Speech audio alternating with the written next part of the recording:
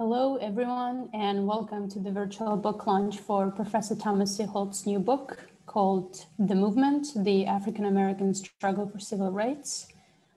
This event is presented in partnership with the Seminary Co-op Bookstores and the University of Chicago Center for the Study of Race, Politics, and Culture. My name is Marina Malazonia, and I'm the marketing manager at the Seminary Co-op Bookstores. As some of you may know, the co-op is two bookstores on the south side of Chicago in Hyde Park. Our stores were founded in 1961, and in 2019, they became the first non-for-profit bookstores whose mission is bookselling. And this cultural mission allows us to keep over 100,000 books on our shelves and work with like-minded cultural partners like CSRPC to ensure events like this.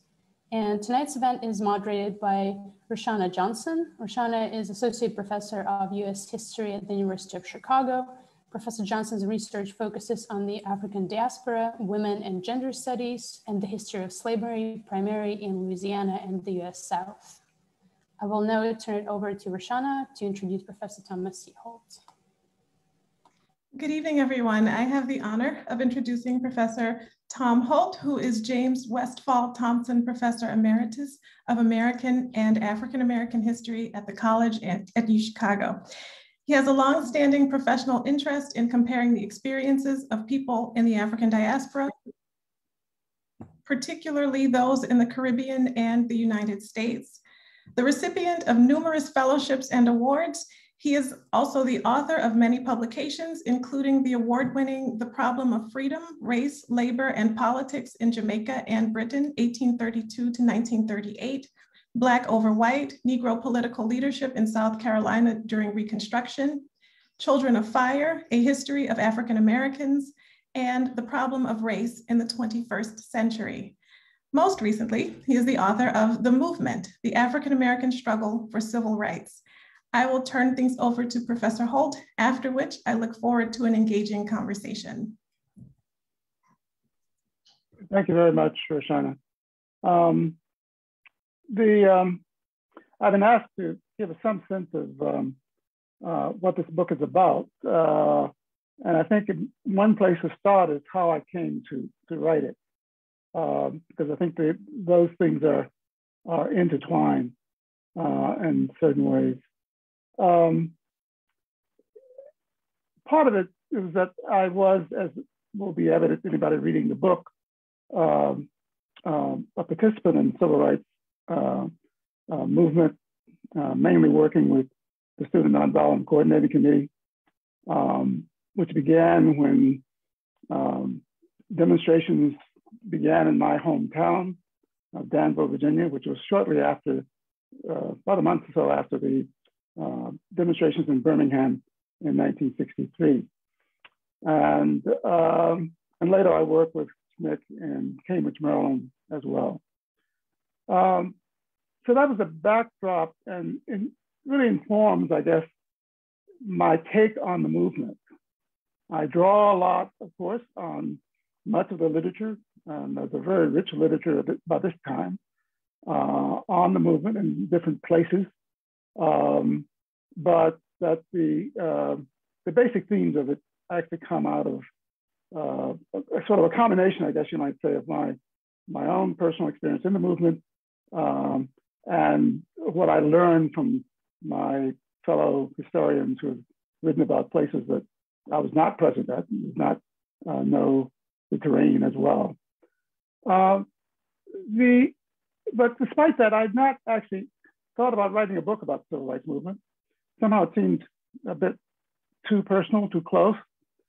I did, of course, in my years of teaching African-American history, of course, would talk about the movement, and noticed over time a kind of interesting change over time in my students' understanding and appreciation of the movement.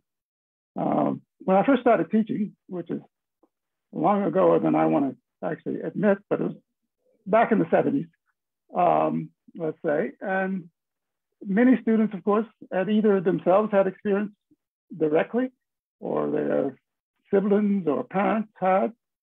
It was still very close in terms of a kind of knowledge, that is everyday knowledge of what happened, what it was about. But over time, of course, that changes as new generations, of students. In some sense, the movement became, it could have been as easily the Reconstruction period or the American Revolution in terms of their own connection to it. And so did their perceptions of it. In a strange way,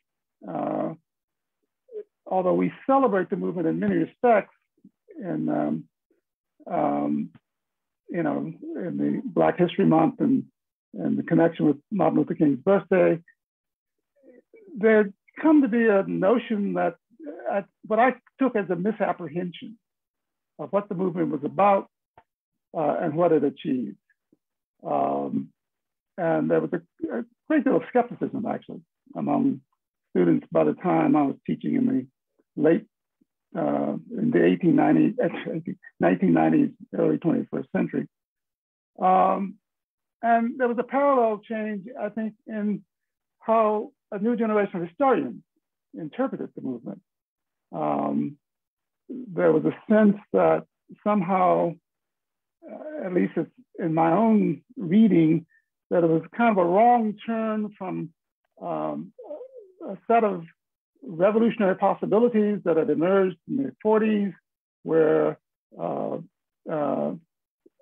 civil rights activities were more focused on labor and labor mobilization, and that somehow a movement or activities or resistance based on sitting at a lunch counter or getting a seat on a bus was somehow not as, what shall we say, certainly as important and certainly not radical.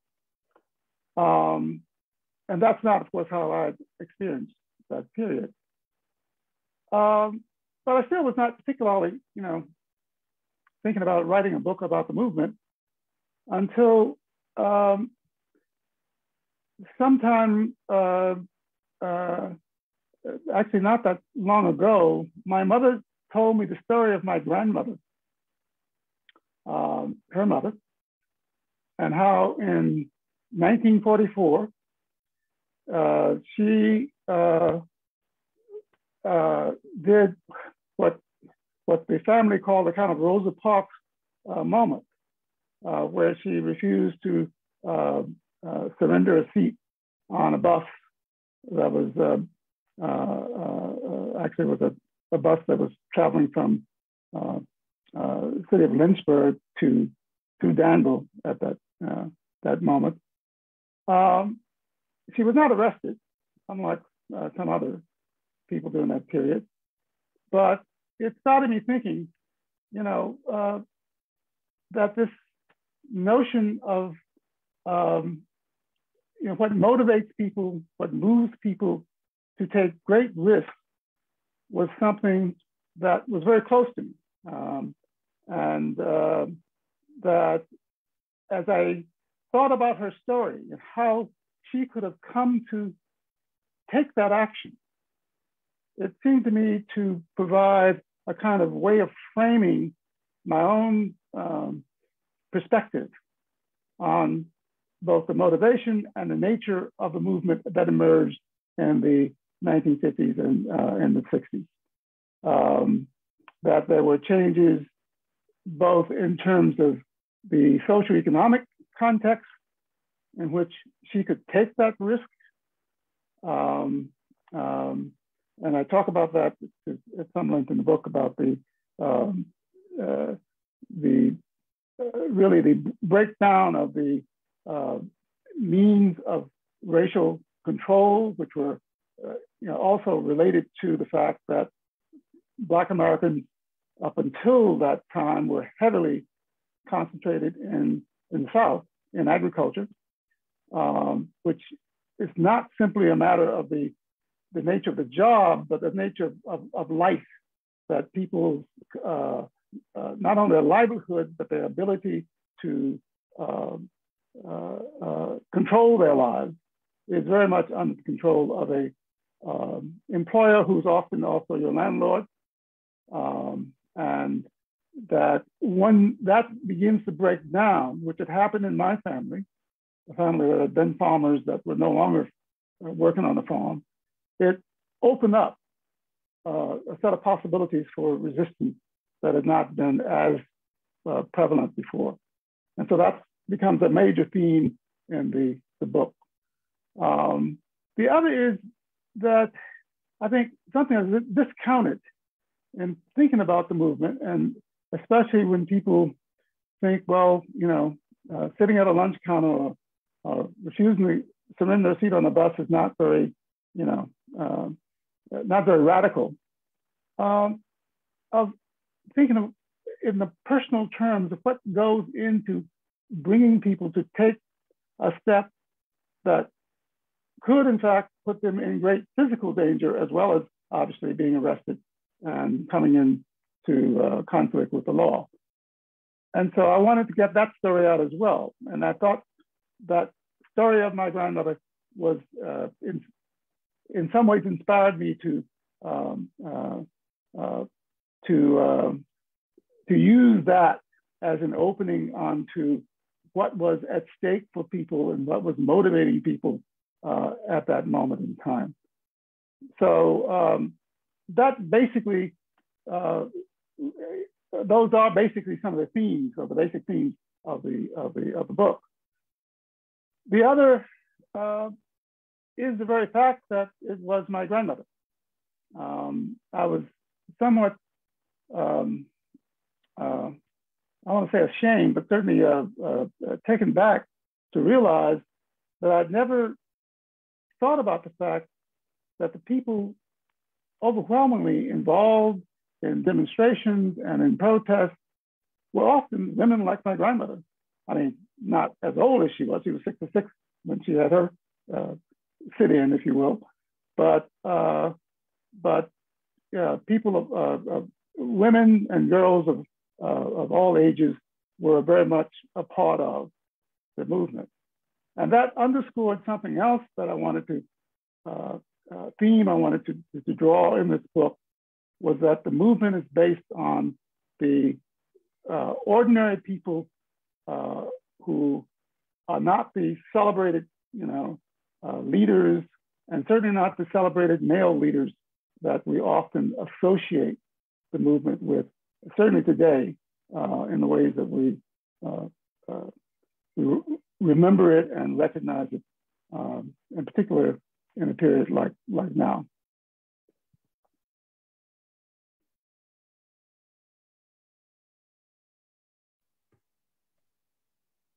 I don't want to cut you off. Are you? No, that's it. Okay.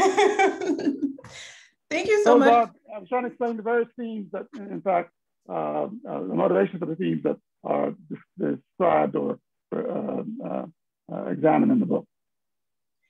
And the theme about your grandmother in particular, I think, was incredibly striking, because often, I think many scholars, but certainly historians, are often reluctant to put those kinds of stories into print. And so it was incredibly rich and fascinating to see, to have, you know, a scholar of your stature, right, open your account with that story. And so I guess we don't necessarily have to spend a whole lot of time here if you don't want to, but I just thought that was just such an important and powerful way to claim a particular kind of story for historians in particular, and then also more broadly in terms of thinking about the way, you know, where we look for sources of knowledge. Okay, but I'll move quickly in the interest of time. So this is a compact book, but it does a lot. And so I want to touch on a couple of the other themes that you didn't necessarily mention in your introductory remarks, but that you also bring up in the book.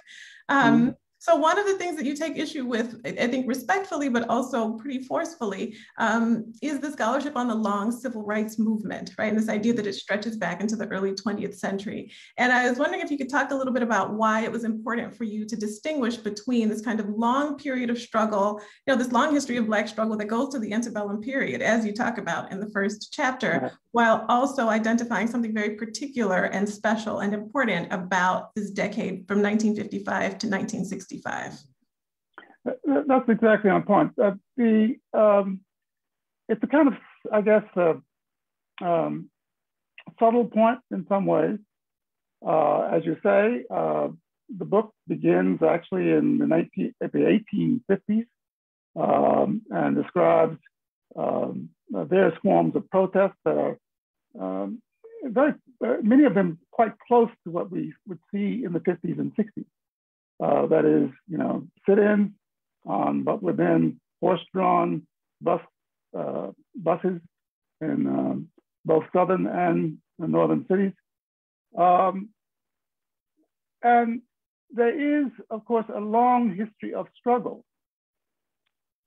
But if one conflates that with the civil rights movement, it seems to me you have a difficult problem of understanding the movement itself as this really quite special moment. And while it continued, it used some of the same tactics that had been used before, mass marches in the streets. That had happened before. Sit-ins, as I mentioned, boycotts. None of that was new, but in the context of the 1950s and 60s, it created a broad mass movement, a social movement. And that was not the case in these earlier moments. They were very important protests and very important acts of resistance. But if one wants to understand what the long civil rights movement is often associated with Jacqueline Hall, and in a very interesting and I think a very good article that she published back in the I think it'd be sometime in the 90s. But she also describes the movement, the so-called classic movement of it, from about the Montgomery bus boycott through Selma, as the most, I forget her exact phrasing, but the most important and significant development in the 20th century. And if you conflate that is the same as, or simply a continuation of earlier development, it's very hard to tease out what happened then and why that you had this kind of really massive resistance in scores of cities over a period of more than a decade, in fact, and that is quite unique in the history of the United States and certainly in the history of African-American resistance. Well, it's interesting. I'd like to connect this to what you said before in terms of thinking about labor history and sort of labor activism and the connection to the civil rights movement, and sort of thinking about some of the debates within the historiography, because there's another interesting thing that you do here, I think, starting in that second chapter, which is where you focus on urbanization in the South. And you see that as a kind of precondition to the mass movement, right? And which I thought was just such an interesting point that I don't think gets a lot of attention, certainly beyond the field. But because the Great Migration, we often think about movement to cities in other places, but at the same time, right, it's important to think about migration to cities across the South and how that was an incredibly important ingredient in kind of the production of this mass that would then be part of the mass movement. And I was wondering if you could talk a little bit about the Southern city itself as an essential element in the early movement's history. Yeah, I think it's important to, to focus on a set of cities which were the main sites of movement activity. And they shared a number of socioeconomic characteristics, whether they were large cities like Birmingham, for example, or smaller cities like Selma or Danville. They were all places in which the forms of racial control had actually weakened, which is not to say, of course, there was not racial violence, there was not, and certainly there was police violence, and that there were not racial oppression in various forms, but the kind of,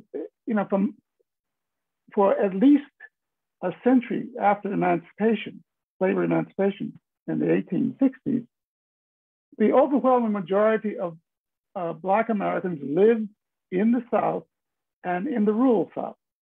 And they lived under conditions of labor and of life that left very little room for, organized resistance like what developed in the mid-20th century. Now, of course, there were, as we know, there was labor organization in various places at various times. Louisiana, for example, was one significant place. The Brotherhood of Timber Workers, farm workers organized in the 1890s. But by and large, there was very little room for that kind of overt resistance to the racial regime. There was much greater risk, there was much greater control. And in a place like Mississippi, as Nan Woodruff has shown, even on these large plantations in the Delta, your mail was controlled by, the planter. Often there was a post office on the plantation. Obviously, your means of subsistence was controlled by the company store. So on and on and on. There was very little room to organize resistance. Once you get the Great Migration, which, as you point out, is also to southern cities, then you begin to break that set of controls. There's much greater possibility for all forms of mobilization. I mean, just ordinary socialization. I mean, in terms of, say, churches, in terms of the civic organizations, in terms of communication. And your residence, most important, your residence is not also your place of employment. And so the possibility of mobilizing is much greater.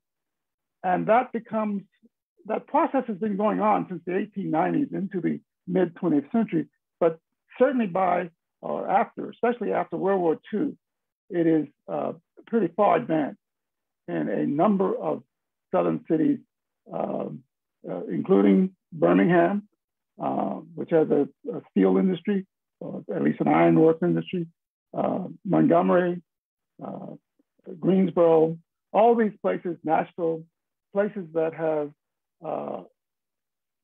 significant Black populations that are now at least have the possibility of mobilizing against the racial regime. And so it was important to make that distinction, I think, as to where the movement began, to be able to explain where it began. And once the movement moved to Mississippi in the mid-60s, it faces an entirely different set of problems because Mississippi has been much less changed by all of these social forces. It is still very much rural, agricultural, large plantations, and they are breaking down, but they're not breaking down as fast as they are in places like North Carolina, Virginia, and so forth. And that, goes a long way to explaining both the geography of the movement and its chronology. It begins in places like Montgomery and Greensboro and so forth, and then moves on to places like Hattiesburg and Meridian and so forth later on in Mississippi and in the rural parts of Alabama. Well, and I think one of the things that I found powerful was that in decentering charismatic leaders, it really it certainly broadened my capacity to appreciate sort of, as you say, the chronology of the movement, even within this compact period, this relatively sort of compact period, the different shifts that happened within that decade, and the way that by decentering people, we could get to a better understanding of the other kinds of tensions that actually emerged within the context of the movement. And so I was wondering if you could talk a little bit about, you've already gestured toward this in terms of thinking about, sort of what's different, what separates Mississippi from, other sites and so on. But could you talk a little bit about the tension that you identify between people who really centered everyday organizing within Black communities versus those who, and this may be reductive, there may be some other, I know there are tensions within here, but tensions between people who favored organizing within Black communities and those who advocated the more spectacular acts of protest that were geared toward, sort of televised and broader national, international audiences. Yeah, that's how to come at that question, because it's a complex question, actually. It's a complex, first of all, in terms of movement strategy. In some ways, in fact, the notion of how you mobilize a nation, which is resistant to change, that is the nation as a whole, as opposed to the particular localities and certainly the South. How do you get the federal government to be on your side against the mayor of Birmingham or the governor of Alabama? So it was the strategy in some ways was to, in fact, show or expose the brutalities of the system. To put it very in short.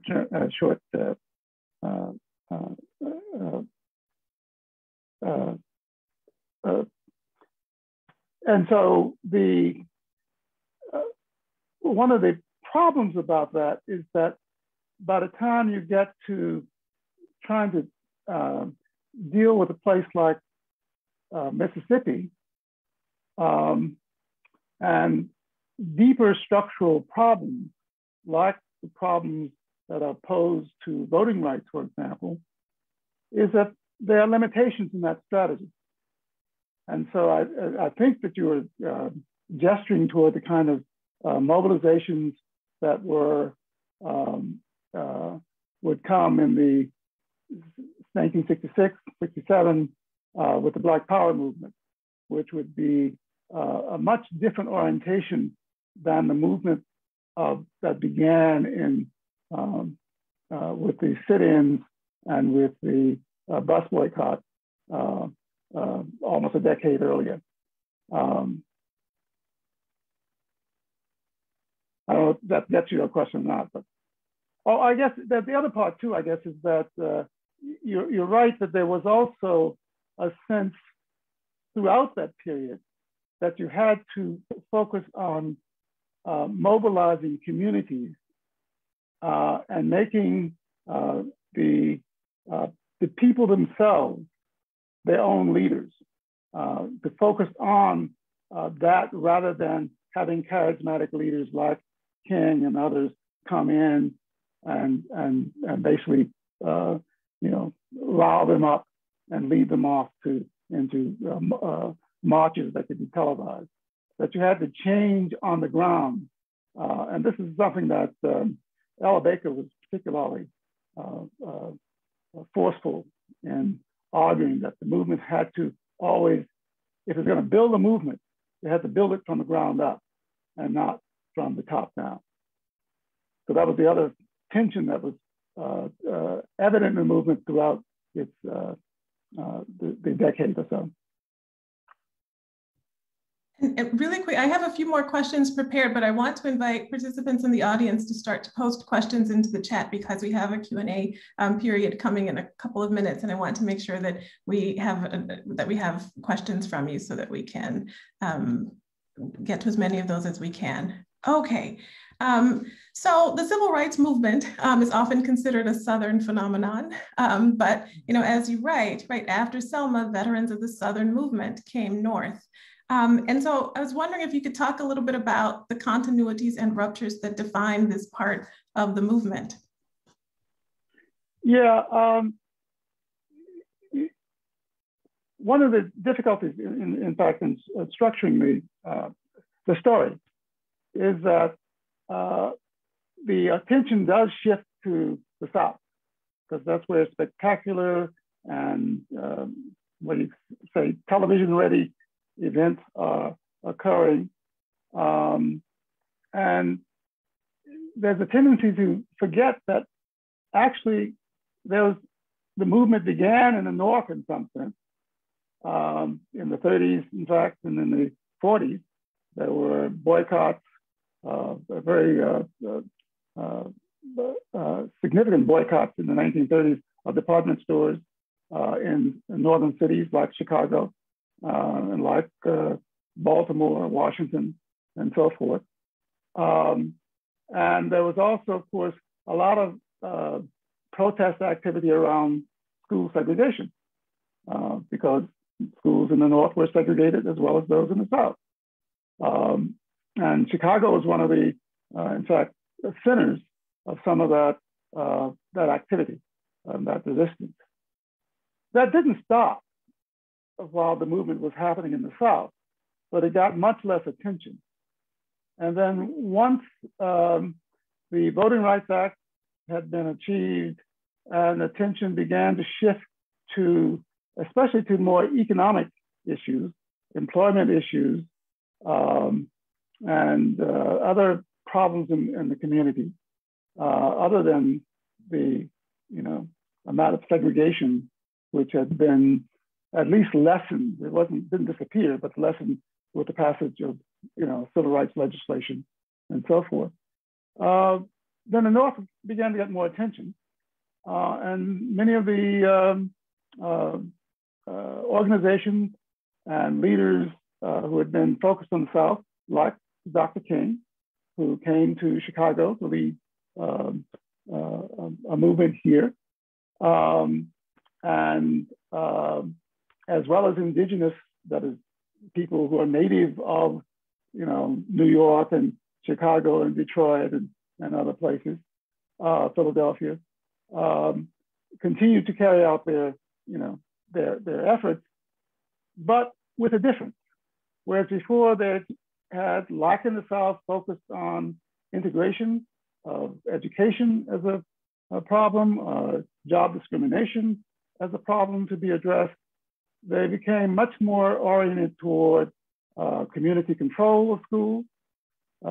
So by the late 1960s, 1966, 67, that was, rather than integration of schools in, say, Chicago, it was to try to gain control. In fact, here in Hyde Park, there was a significant project around that, as well as in New York City.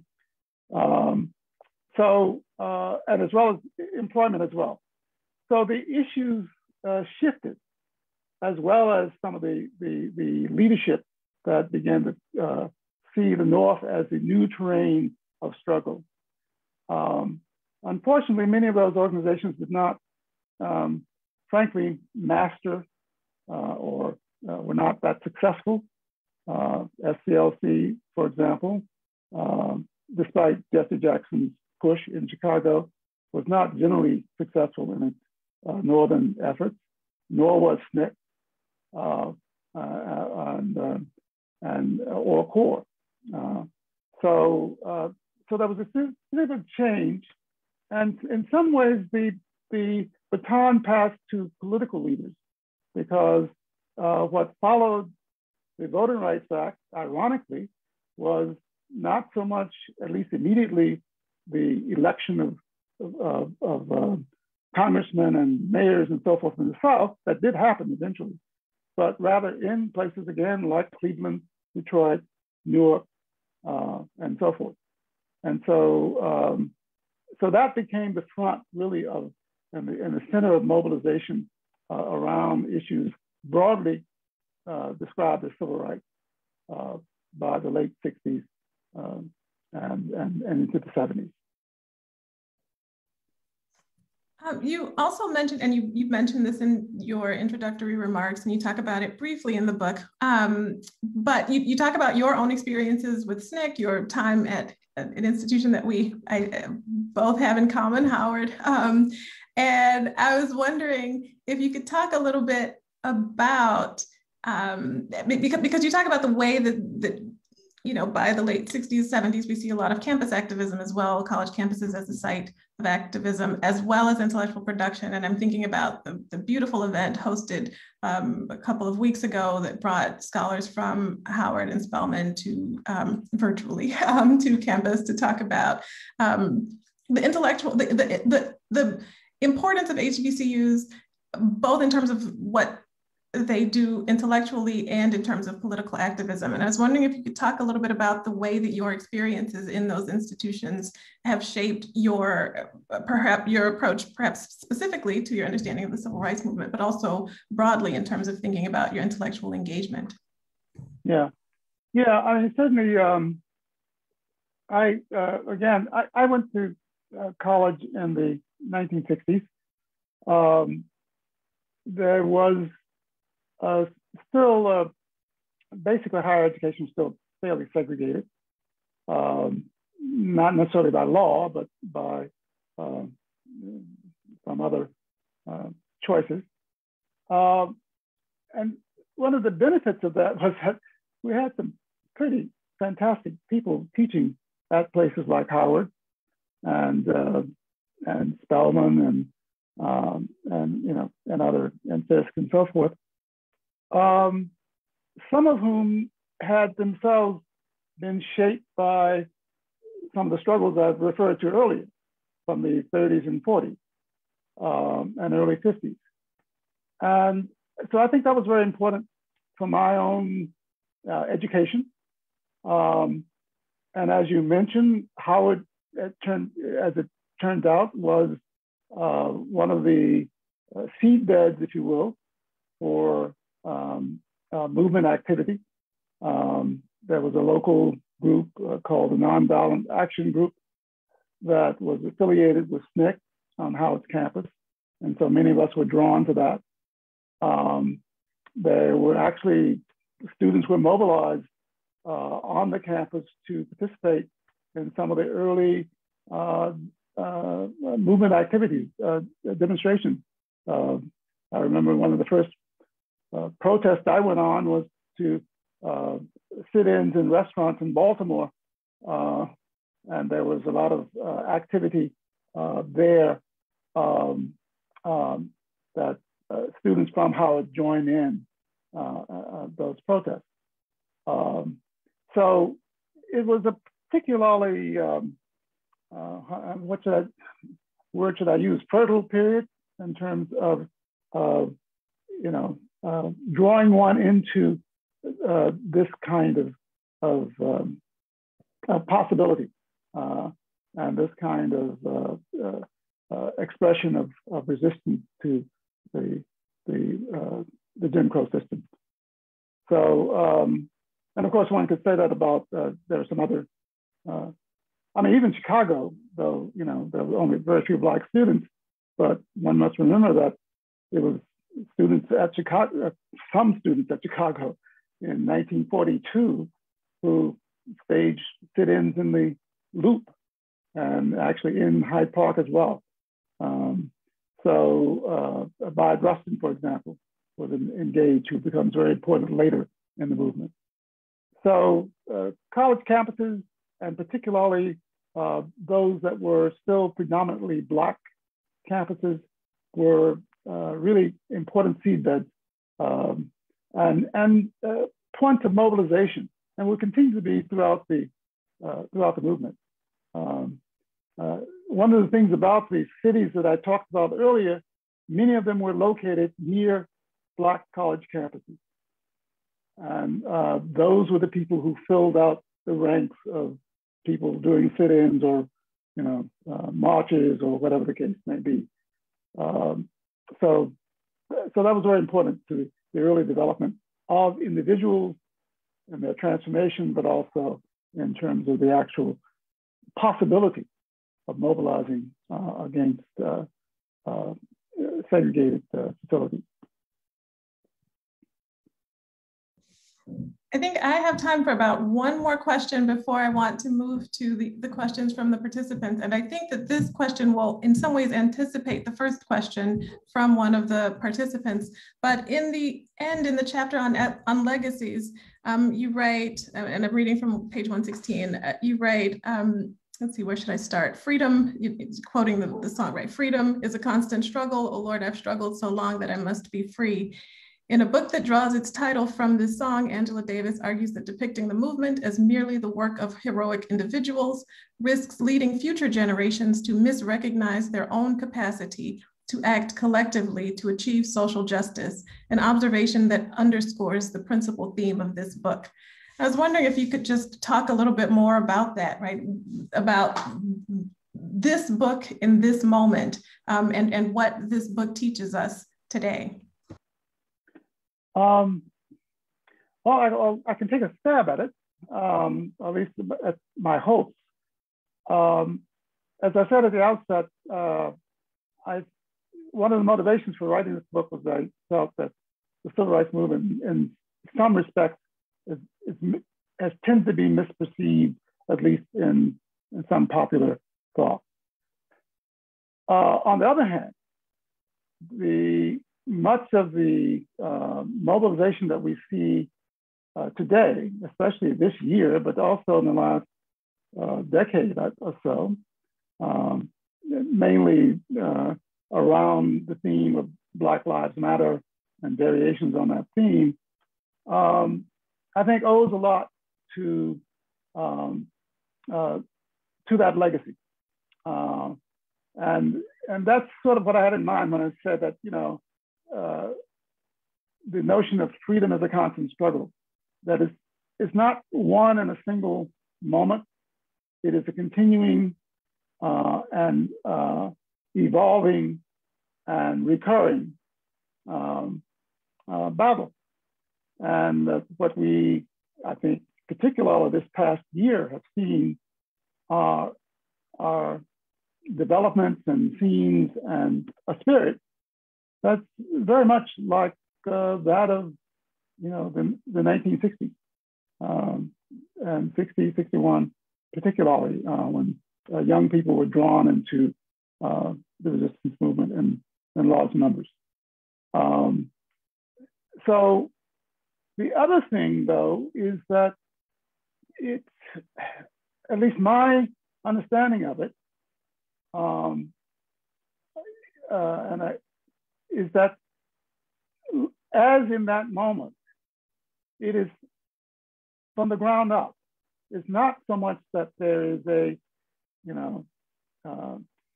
national leader who steps forward and mobilizes people, but they are mobilized by their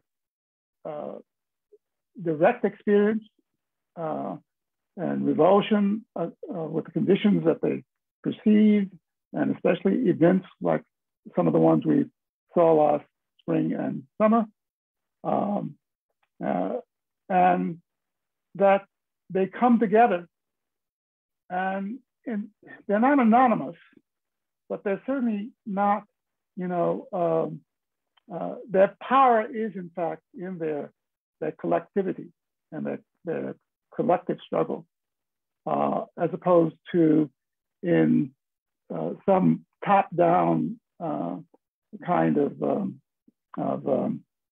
direction, which is often how these things are perceived, but actually do not accord with the actual. And so I think I quoted Angela Davis because I thought that it perfectly captured what I was trying to get at, that if you think of it in terms of, as often was referred to, Dr. King's movement, then you have to have a Dr. King for it to happen.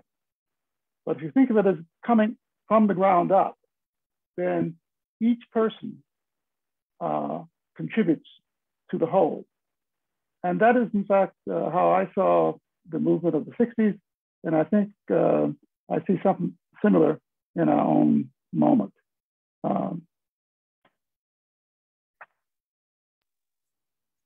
And so I think what you just said anticipates this question, and maybe, so I will pose it, and then maybe you could think about sort of specific lessons here. So this is a question from UChicago alum Toussaint Lossier. Professor Holt spoke about how his grandmother's resistance inspired this project, but it's also worth noting that we also find ourselves in a contemporary moment that thinks of itself having its movement, and often through the civil rights struggle. How much did today's moment shape the writing of this book, or more appropriately, what lessons might this history offer for the movement today? Yeah, I think basically, certainly there's some variation on the same answer I just gave, that this particular book is focused on trying to understand the movement of another moment, mainly the 50s and 60s. But in understanding that, I think we can also have a perspective on what's happening today and what needs to happen. And that, so basically that's I think both the rationale and the thematic of the book. And as we wait for additional questions, I certainly would like to invite more. I certainly have many more to go if people don't post more in the chat, but I would certainly like to defer to our panel, to our participants. But I guess I wondered about that in terms of the structure of the book, because it is a compact book, it is an accessible book, but it's also jam-packed with obviously deep historical knowledge. And I was wondering if you wrote in this form as a way of speaking to a larger audience beyond sort of professional academics, and whether or not that decision to write in this accessible way, rigorous obviously, but still accessible, was informed by a desire to speak to the current moment. Well, yes, certainly in part, in large part, but I should confess that, you know, the length and compactness of the book is basically contractual. It is part of a series at Oxford University Press, where books designed to reach a large audience, a non-academic audience, as well as to be useful in coursework. So I was contractually limited to 135,000 words. So, you know, so I had to decide what's going to fit within that 135,000 words. And I think I came pretty close to 135,000 words. So the practical answer is that, but also I was attracted to the project because I wanted to write basically a book of this nature, as opposed to, there are many books out there, if you want a much more detailed examination, say, of Mississippi, many of which I drew on, because I knew less about Mississippi than some other parts of the movement, or on personalities, or on a number of issues. So this is not a book in competition with them, but rather one for an audience that wants, you know, basically to have a grasp on the main themes, at least as I understand them, and the main events that made up the civil rights movement.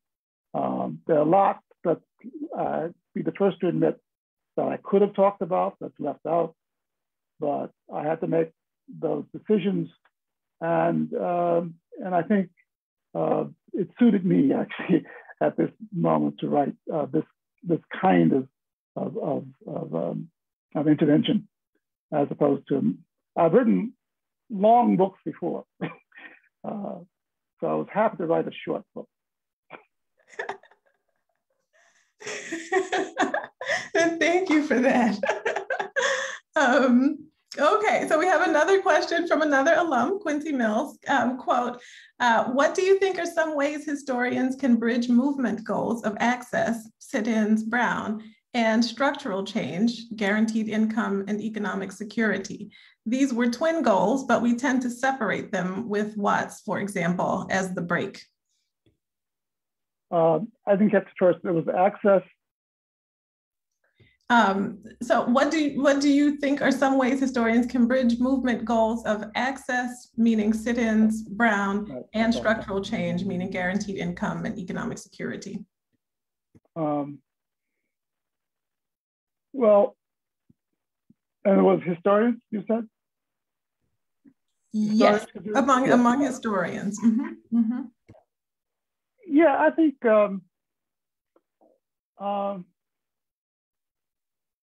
you have to bring both, and I think at least I tried to do that in this book. While I chart the beginning of what's called the classic civil rights movement around issues of access, you might say. I think it's really about human dignity. I mean, it was the indignity of say, how my grandmother was treated, or how Rosa Parks was treated, or how Fannie Lou Hamer was treated, that actually was a motivating force in the movement. And that kind of indignity can occur in other contexts as well. I mean, police violence, is maybe the counterpart of that today, where one can sit on wherever you want on the bus, or go to a movie theater or a restaurant, but you can't walk down the street without being attacked by police, or be in danger of that. And I think the anger, as I observe it today, is very similar in terms of just the indignity of that, as well as the injury, direct injury that's involved.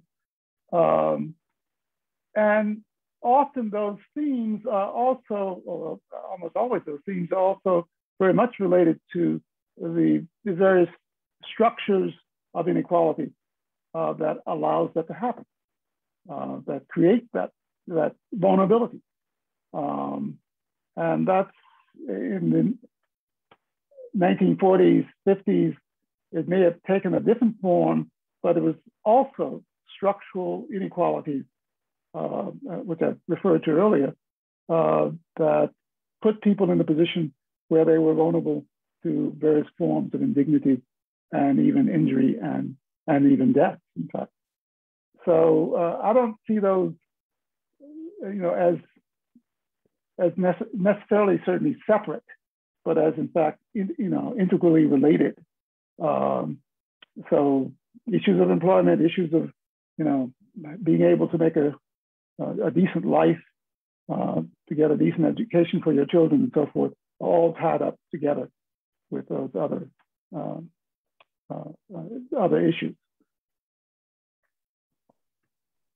I think that was one of the things that I found quite striking here. It's that to the extent that you spend time on Dr. King here, a good bit of it is about his time in Chicago when he was mobilizing around, a range of issues, including housing issues, schooling issues, right, and so on. And I thought that was just an incredibly interesting and powerful way of, from a different angle, kind of subverting these mythologized versions of him as an individual, and then by extension, the larger movement. Let me say also about King, because to some extent, trying to do tell the other stories in this, I spend a little less time on King than that may be warranted. What's interesting about him is his own transformation. And early on in the book, I say, that it was not King that made the movement, but the movement that made him. And that continues to be the case. So by the time you get to the Poor People's March in 1968, that's a very different King than was, organizing, help organizing the Montgomery bus boycott in 1955. So that's a very, interesting story that, I don't give much attention to, but I just want to underscore that it is in some ways representative of the movement's development overall. That is his personal development. Mm-hmm. So it seems we have a question in the chat from Tracy Matthews. Can you talk some about personal indignities as compared to state-sponsored and institutional violence? And this is for someone who hasn't read the book yet. Yeah, I think that's certainly an interesting question, and I'll take a stab at it. What I think is different in a kind of personal indignity as experienced when, and I talk about this a bit in the early chapters of the book, the Jim Crow system was not simply a matter of separation. I mean, so the cry that comes later is for integration. And so it's easy for people to think, well, it's a matter you don't want to be separated. It was a separation authorized a kind of brutality that, that was daily, that was, if you will, in your face. And that I think was a tremendous motivator for people who otherwise may have felt powerless, but felt they had to respond.